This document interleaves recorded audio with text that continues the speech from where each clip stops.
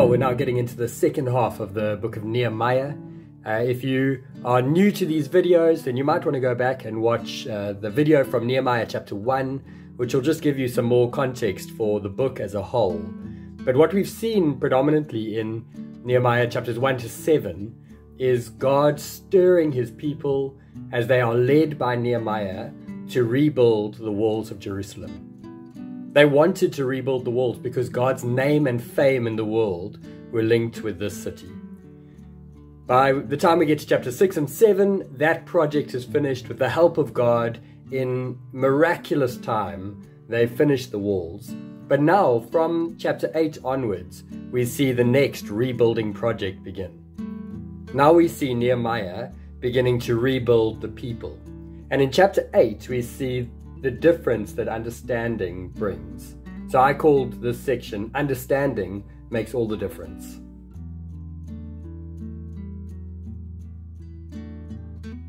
As always, I do encourage you to read this chapter a number of times for yourself. Just look out for some key repetition, and there really is some important repetition in this section of the story. And note down questions you might have, things that jump out at you. And as always, I'm going to just take us through this text to show you what I've seen. But if you haven't already done so, I do encourage you to just stop the video now, take some time to pray, and ask God to help you to understand his word, but not just as an academic exercise.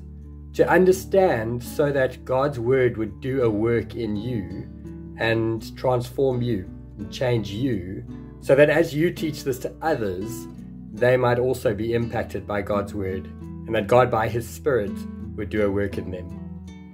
Now, as I said, one of the most important words we see in this section is the word understanding. So this, where the Levites instructed the people, it is they gave them understanding. They were helping the people to understand. And that really is an important theme in this chapter. In stories like this, narrative, often the narrative plot arc is useful to help you just to see the main things happening in any given story. And so you're looking for the setting of that story. You're looking for the conflict that is building. All good stories have conflict that builds. Then you're trying to look out for the point of climax, the high point of the story, and then after that, how the story resolves itself before you're given a new setting. Now, in this section, I saw the setting given in 7 verse 73b and 8 verse 1, where we see Jerusalem's walls are now completed and the whole community gather to hear the word of God, the law of God being read. But the conflict builds in chapter 8 verse 2 all the way through to verse 11. So this big section all the way here, where as Ezra the priest reads the law and the Levites help the people to understand, the first response is that the people are cut to the heart and they begin weeping.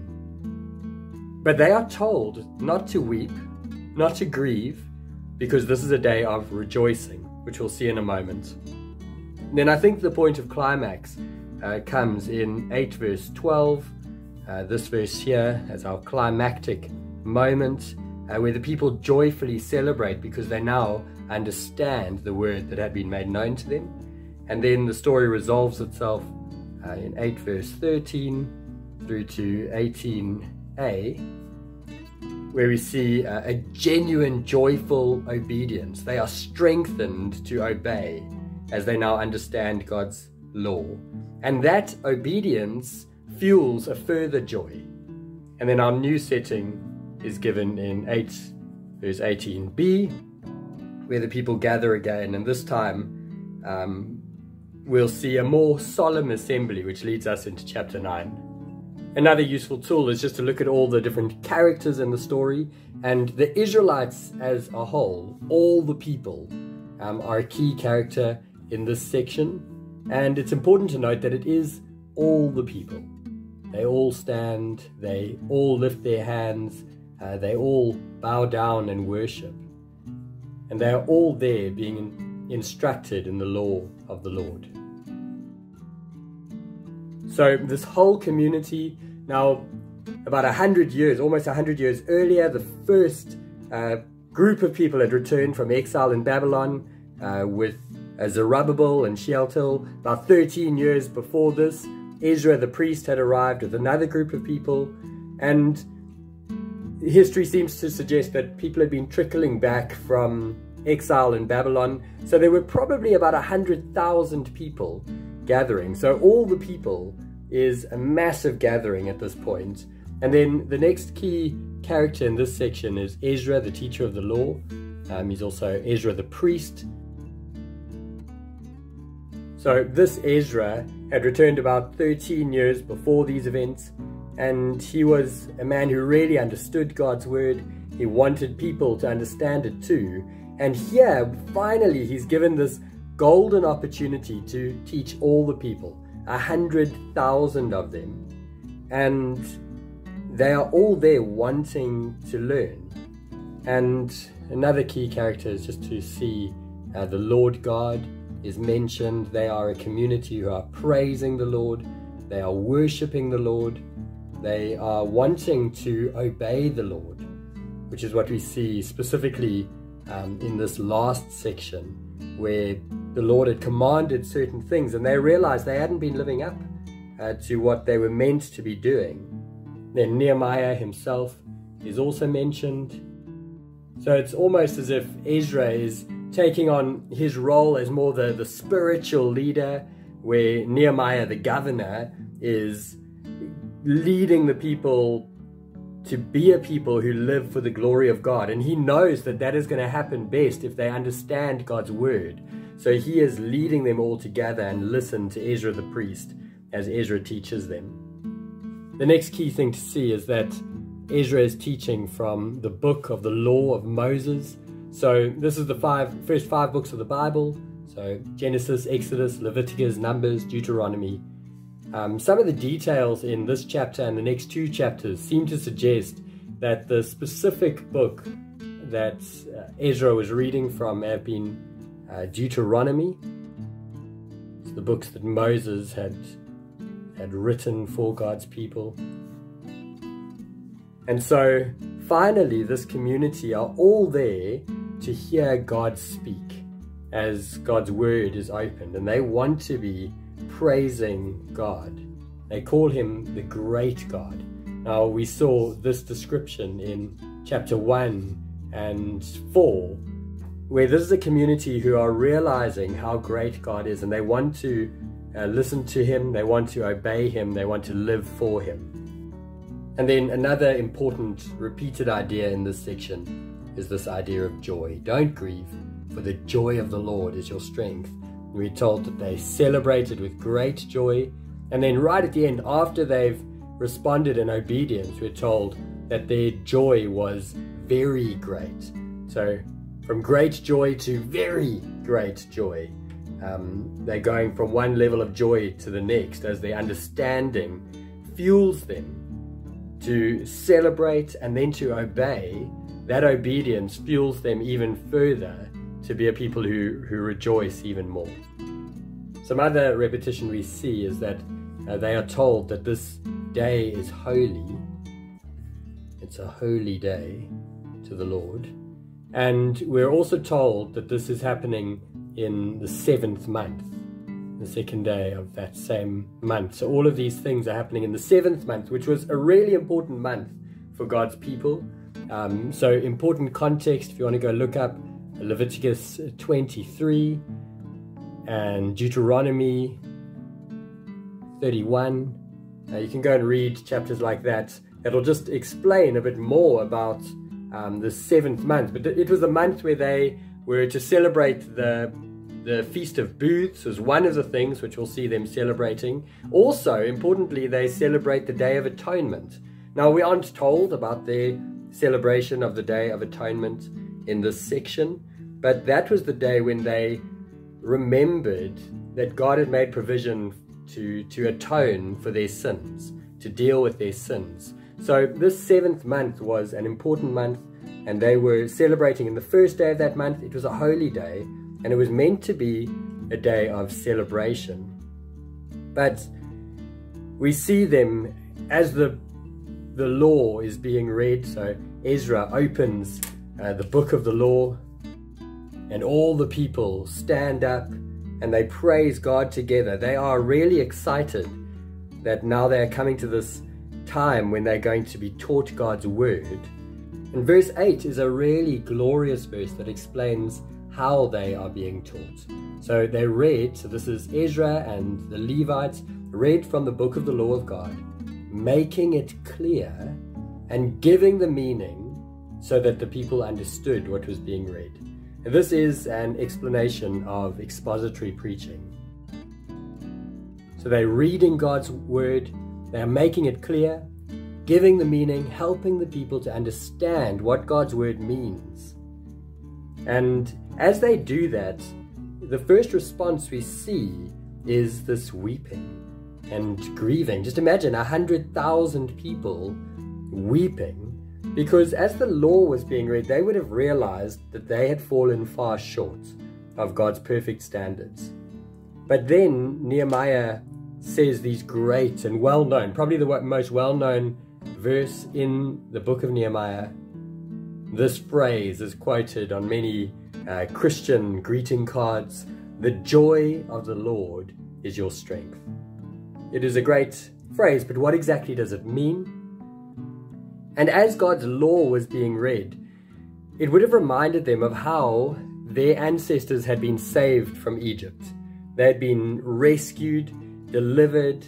They were God's treasured possession. And as they heard that news of how God had saved them, it should have caused them to rejoice greatly in who God is and what he had done for them. And so the joy of the Lord and what he has done for them is what would have strengthened them to be a people, as we'll see, who actually obey God's word. And so from this weeping and grieving, as they are taught further and told, well, the joy of the Lord is your strength, we see the high point of the story as all the people, 100,000 of them, go away for a great meal of celebration. They invite others who can't have a meal for themselves to join, and they celebrate with great joy because they now understood the words of the Lord. What fueled this joy was their understanding. They had been taught well. God's word had been made clear. The meaning had been given, and that understanding fueled their joy. Now, although that is the climactic point, the story does continue. And what we see in this section is a joyful obedience. So the joy of the Lord is your strength. And this true understanding of God's word strengthened them for joyful obedience. You see, as they realized in this 7th month, one of the things that they were meant to do was to live in temporary shelters. This was the festival of booths. So again, you can go and read up about this in Leviticus 23. And that celebration was reminding them of how their ancestors had lived in tents when they came out of Egypt. It was remembering God's great provision, his great salvation, rescuing their ancestors. And they were meant to celebrate this for a week together. And here they go out and tell everyone, come, let's go and get branches, let's build these shelters. And we are told, here verse 17, that the whole community who returned, the whole company, all the people, built these temporary shelters and lived in them. And it hadn't been celebrated like this since the days of Joshua, son of Nun. So for the last 1,000 years, they hadn't been celebrating this feast the way they were meant to. They hadn't been obedient. But now, as they understood, the joy of the Lord strengthened them to be a people who obeyed. They listened to God's commands, and they did what God said, and that resulted in very great joy. And I think a very important thing for us to see here is that obedience to God's word is not an optional extra for God's people. That's what these people came to realize. They hadn't been obeying properly for the last 1,000 years, but now that they understood, they realized we've got to obey this command, and it's not a begrudging thing to obey. It's actually for our good, and it will cause us to rejoice because we are remembering what a great God we serve and how He saved us. And as we think as Christians about this statement, the joy of the Lord is your strength, we have even more reason to rejoice. Because we look back not to a rescue from Egypt, we look back to our Lord Jesus dying on the cross, conquering sin and death and the devil, rescuing us in the most amazing way. And as we reflect on that and realize what God has done for us, the joy of the Lord is indeed our strength. And the joy of the Lord motivates us, stirs us to be a people who joyfully obey. Jesus said in Matthew 28, "Go and make disciples of all nations." And then He said, "and teaching them to obey everything I have commanded you." Obedience is not an optional extra for God's people. And this story in Nehemiah shows how God's Old Testament people obeyed. It led to very great joy. It was glorifying to God. And as God's people today, we are also called to be a people who respond to this growing understanding of who God is and what He's done, that we too respond with great joy, and that joy leads us to true obedience to God's commands as we live for His glory. And that's not a begrudging thing. It actually causes us to be a people who rejoice even more as we live God's way. And so, as you dig into this and teach it to others, let's challenge each other and encourage each other to be a people who increasingly live lives of obedience, lives that will be truly glorifying to God.